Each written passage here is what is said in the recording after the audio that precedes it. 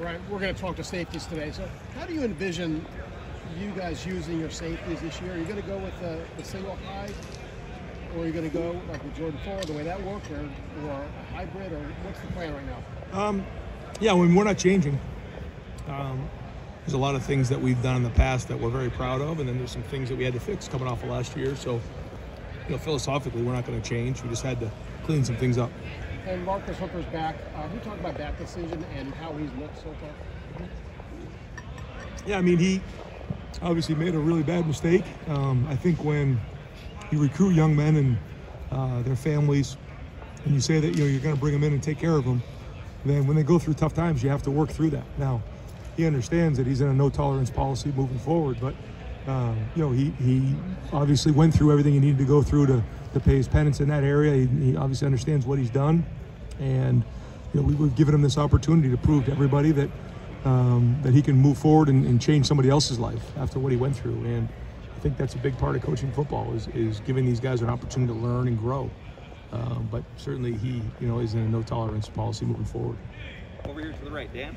Ryan, it seems like, a lot of DBs were in and out of practice during camp.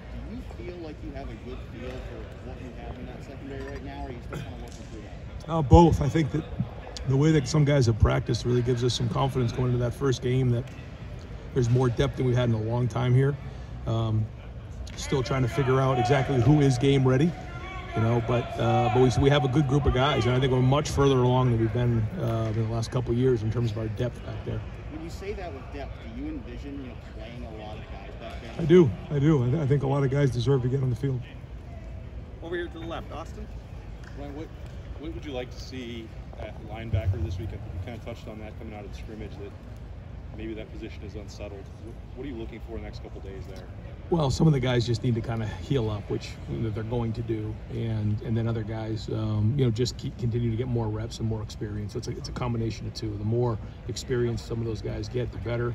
And then if we heal up and they're all in there working together and they're getting full-time reps with the guys next to them and the communication, that's another thing that I don't think I quite realized going into this season is just the continuity of the linebackers being on the field together, the communication there. It's kind of almost like being in the offensive line. And so, there's been some guys kind of in and out, no big things, just nagging injuries like preseason camp. And so now that we're getting everybody healthy again, getting that chemistry going. It was just one day that we got to see there last week. But Ryan Batch was playing there when we were in. Where did that come from? What could he be in that mix? I mean, he's played for us, and he can provide depth and play on special teams. And if he can do both of those things, then he'll be on the travel team. Right next door, Nathan. Well, last year at this time, obviously people thought that you guys thought Josh Proctor was a good football player, but weren't ready to make him the starting free safety. What has sort of changed in the past year? Is there more confidence in him that he can handle that position? I think his approach has been excellent because first off, he's changed his body. He's almost 200 pounds now, and he wasn't that way last year. I think he was around 185, and he's a different player with 15 extra pounds. So that was the first sign that he was maturing and taking this very seriously. But the second thing has been his consistency and his playmaking ability. That position is very important. You have to get guys on the ground when it squirts out. You have to make plays in the post, and he's shown that he can do that consistently. Right next door, Bill. Ryan, about a week to go till the first game. Do you feel your best five on offensive line is settled there with Dewan at right tackle, Claire at left guard, and Nick at left out there? I mean, we're pretty close. Yeah, we're pretty close. I think, Matt Jones has actually, really practiced really well as well. So he's in the mix right now, but it's starting to settle itself out. Over here to the right, Clay. Did you see the new Big Ten statement on forfeitures? If you can't play because of COVID, you lose, basically? I mean, I didn't see that, but I didn't see it, no. But I get it. You get it. And what if you're fully vaccinated and you can't? That seems... Yeah. I don't know what to think of all that, to be honest with you. Hope it doesn't happen. Back row, Jack.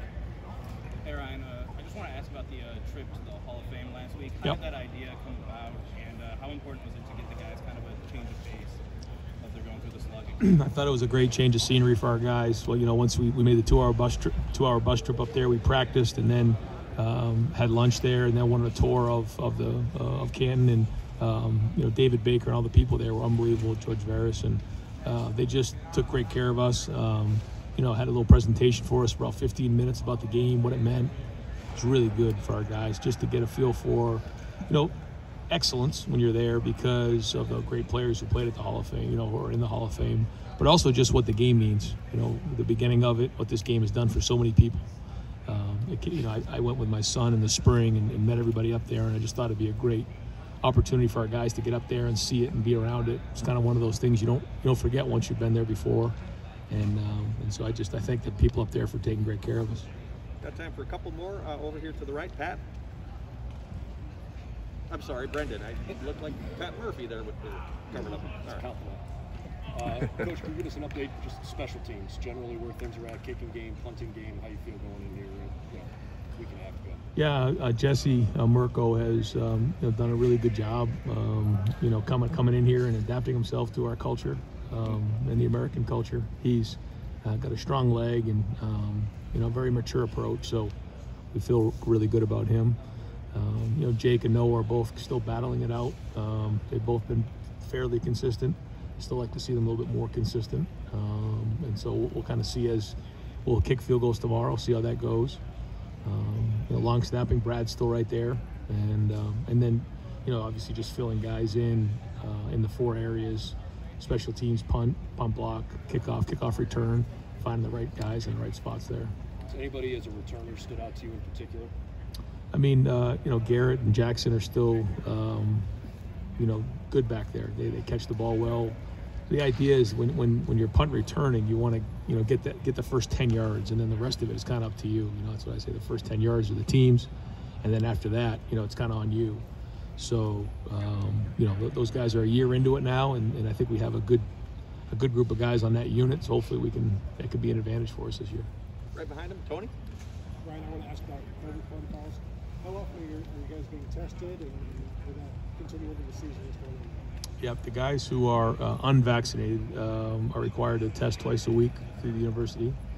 For the guys who are vaccinated, they do not need to test during the week. Front row there, Tim. Yeah. Can you delineate how many are not vaccinated on this team at this point? Is there a number? Yeah, it kind of some guys jump on daily, but I think we're right around 10 or maybe just under 10 now. The guys that are unvaccinated. And can you do me a favor? Can you give me at least one linebacker is going to play, is going to be on the field, starting lineup wise when you guys play in Minnesota? Taraja Mitchell is a captain for us. I mean, he'll be on the field in some way, shape, or form. But the majority of those guys are going to play. So it'll be. It'd be something that we're going to continue to kind of work through the depth of it all, but he's one guy you'll see for sure. Does that include Neo Teote? We'll see. We're still waiting to see from the NCAA, which we have classes starting tomorrow. So we're kind of holding off on that because we don't want to put him in a bad spot, but just waiting to hear. Hopefully, we're obviously optimistic, but as we're getting ready for Minnesota, classes are starting tomorrow, we're hoping to hear something. He's been through a lot, and we're hoping he gets that waiver. And final questions, second row there left, Joey. Ryan, with 10 days until the opener, how much of practice now is geared toward getting ready for Minnesota, game planning versus still kind of sorting out stuff from camp? Yeah, both. I mean, it's kind of 50-50. Half the time is spent on Minnesota, the other time is good on good, still developing each of the positions and sorting through the depth chart.